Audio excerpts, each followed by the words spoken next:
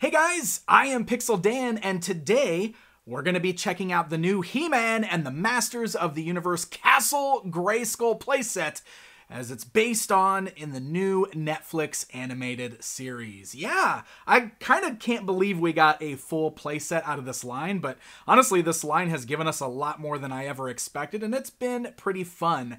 So how does this Castle Grayskull measure up to previous versions, and how is it as a toy on its own? We're going to take a look at it here today. Let's go and start by taking a look at the box it comes in. Honestly, this thing is much bigger than I expected, and I think it's much bigger than a lot of you probably expected it to be as well, just based on the few images we saw online. The box is massive, and it's also very heavy. It's quite a bit bigger than the Origins Castle Grayskull box. And I do really like the box because while it's still styled like the packaging in the rest of this particular line, the artwork on the box certainly evokes that feeling of what the vintage Castle Grayskull and a lot of the old He-Man boxes did, because there is some nice artwork on there. Of course, it is the style of the characters from the new cartoon, and it's very bright and colorful, but it is artwork, and it's really cool just kind of seeing all these characters doing battle around Castle Grayskull. Now, when you open up this box, you'll see that the entire thing is broken down into several pieces. There is an included instruction manual, and it's going to walk you through step by step. And it looks overwhelming because there's so many pieces, but it's very easy to assemble, let me assure you.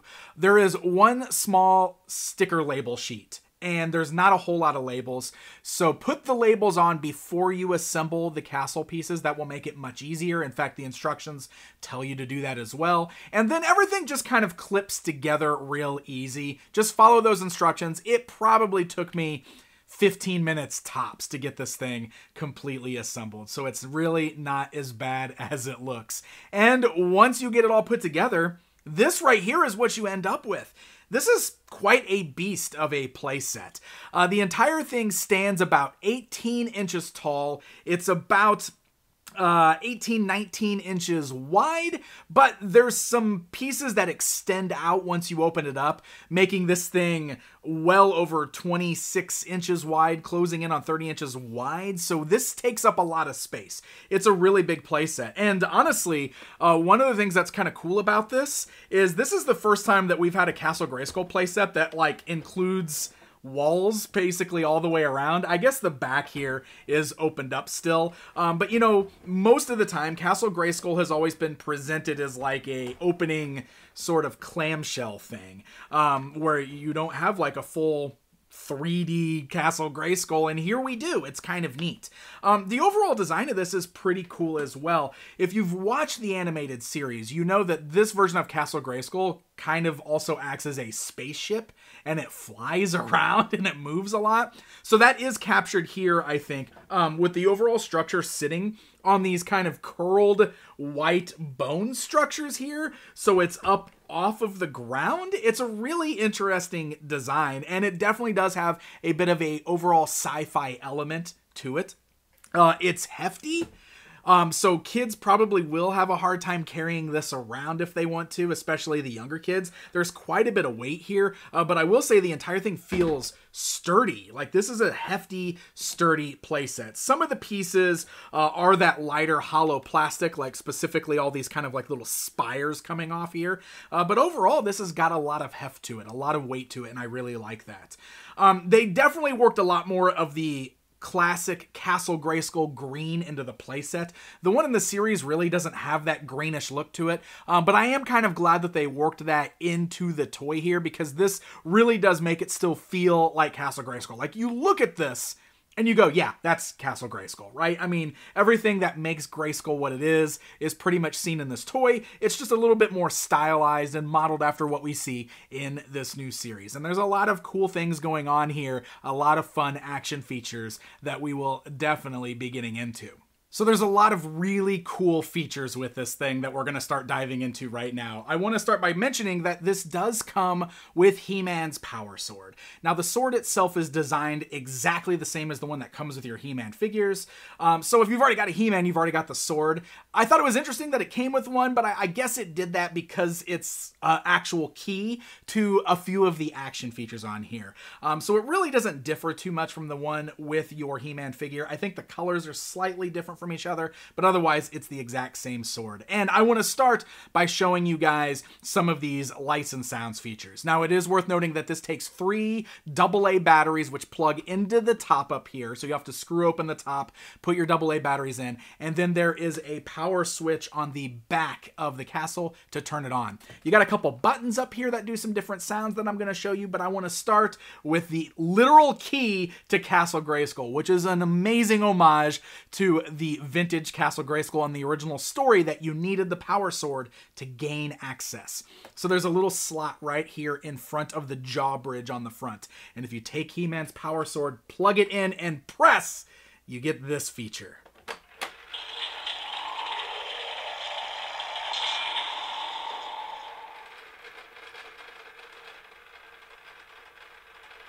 Oh!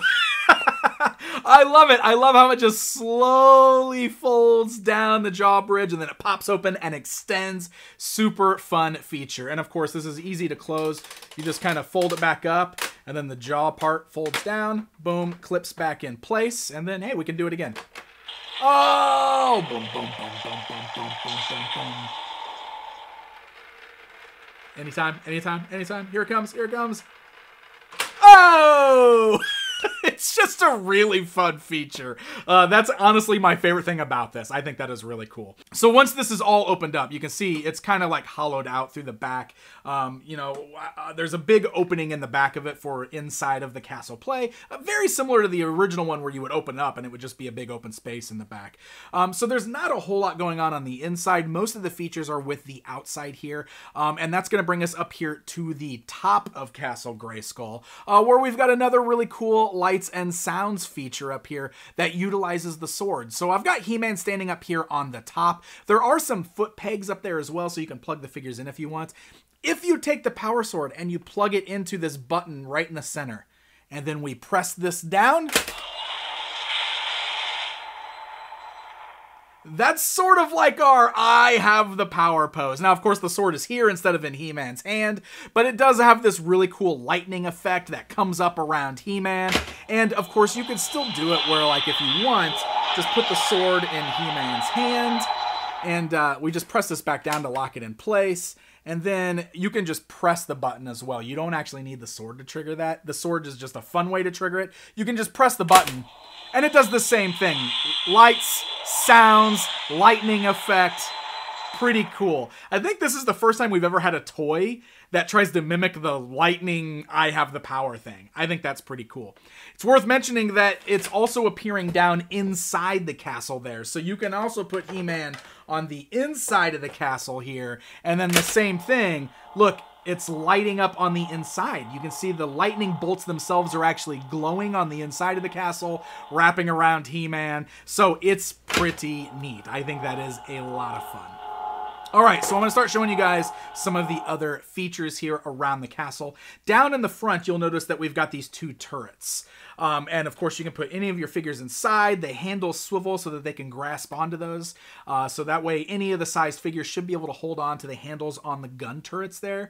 But these gun turrets are also removable. They just pop off of those bony structures. And now they are their own little ships that can fly around as security for the castle. And yes, they do have rocket firing missiles. By pressing the button on the front, you can blast missiles at the intruders to Castle Grayskull.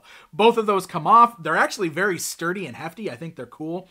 There's just a little hole on the bottom where you just press down on the bone structures and it just clips them right back in place. So now you've got these little turrets on the front of the castle. Of course, lots of places to stand figures up here. The towers, just have spots where the figures can stand if you want to. And then we get to some of the other fold-out features with the castle. So the sides of this thing do open up and it expands outward if that's something that you want to do. And all you got to do that is you just grab onto these kind of curled spires on the side and you fold them down. And it does that on both sides here, so as you can see. And then you also can pull these panels outwards, which is what extends this castle into a much wider display. From here, you've got some little pieces to fold up. Like over on this side, you have a fold-up weapons rack. And this is a really nice nod to the vintage Castle Grayskull, of course, always including a weapons rack. It does include 3 bonus weapons on here. 2 of them are just molded in the same gray color as the rack itself, and then one of them is an axe that's molded in a gold plastic. So there's not a lot of extra paint detail here, but again, that's kind of reminiscent of the vintage weapons rack, right? So all 3 of these weapons can plug onto this weapons rack, and it is worth noting that the pegs on the back are the same size peg that's on the power sword itself, which means all of these can also plug onto He-Man's back if you want to, but it also means that you can plug the power sword onto the weapons rack if that's something that you choose to do. Now, they all have to point upwards because the rack is sitting so low to the ground that the blades will run into the ground. It won't work that well. So, but it's still kind of cool that you got a weapons rack with some additional weapons included. On the ground there is a worked-in dungeon grate, which is kind of a fun nod to the vintage as well. It doesn't lead to anywhere. You don't have a cool sticker with creatures coming out of it, but there is a dungeon grate there. In fact, this sits over kind of a compartment. As we slide this out, it reveals a little compartment. It's worth noting that that compartment is not big enough to hold a figure inside of it. So it really isn't a dungeon that the figures store in. The instructions show this as a place to store accessories. So weapons from your figures and everything can be put in there. And I guess that is good because that is a way to use this playset also as storage for a kid's figures if they want to do that. Same kind of thing on the other side. It expands outwards. It's got the same storage space underneath. But on this side, we have a fold-up computer screen. And again, another nod to the vintage Castle Grayskull, where we had a computer screen on the inside there. So you can have Man-at-Arms or whoever toiling away at the controls of this new Castle Grayskull. So there are some other buttons up here on the top of the playset that trigger different sounds. So I'll give you a sampling of those. The button over here on my right triggers like electronic sounds for our spaceship-y Castle Grayskull. Sounds almost like it's preparing to take off with that one. We got beeps and boops. Very, very R2. But you can see it triggers lights and sounds. Pretty fun. And then the other button over here on my left does a lot of battle noises. Light up eyes, swords clashing. Beastman's snarl, which is pretty cool. And then we're getting close to my favorite.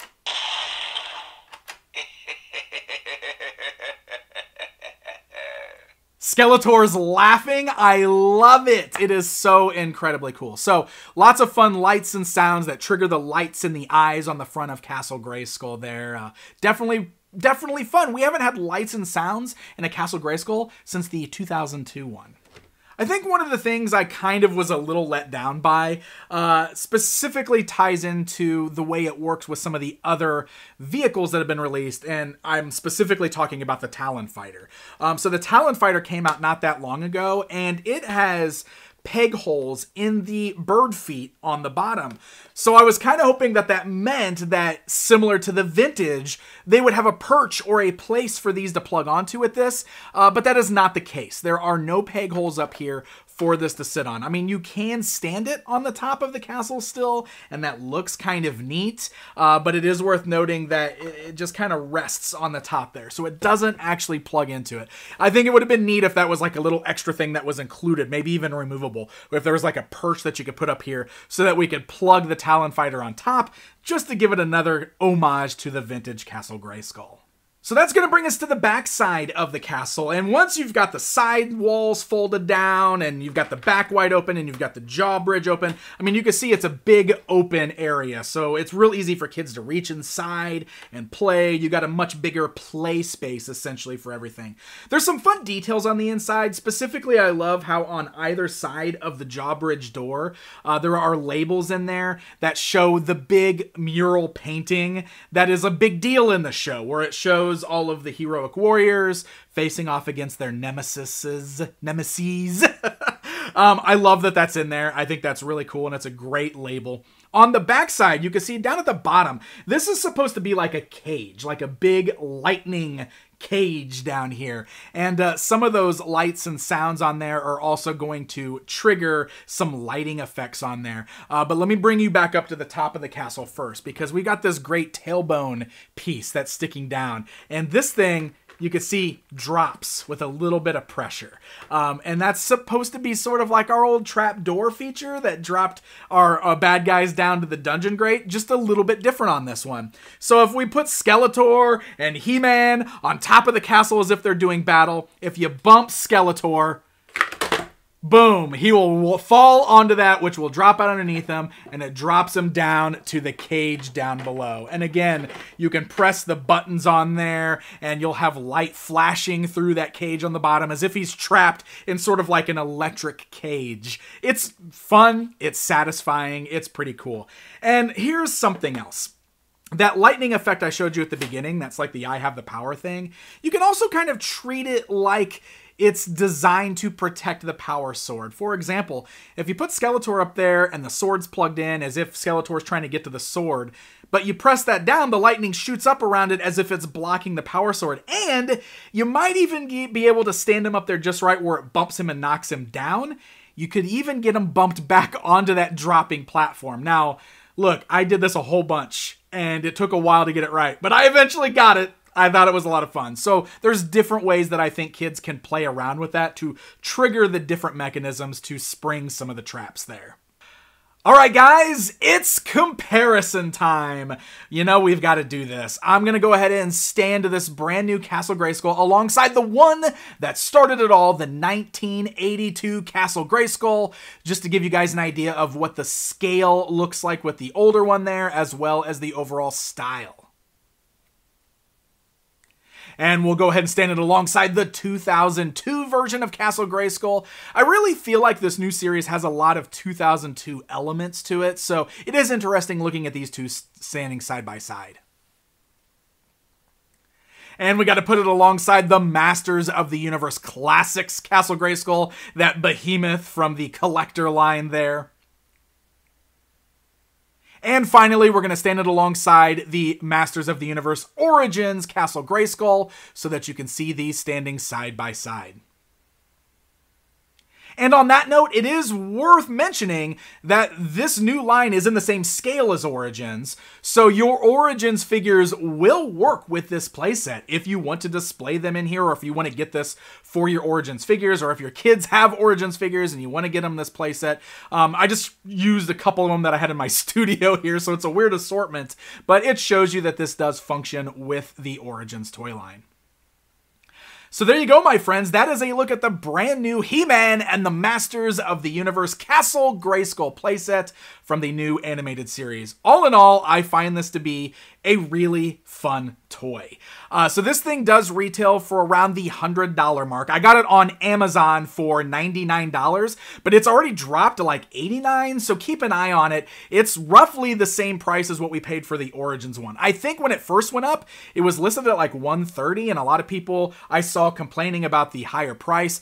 The higher price is definitely because of all the lights and sounds and everything that they've worked in here, but again, I got it on Amazon for right around the 100 mark, so keep your eyes peeled. You might even find it cheaper than that in some places, and I think it is a really well-designed toy.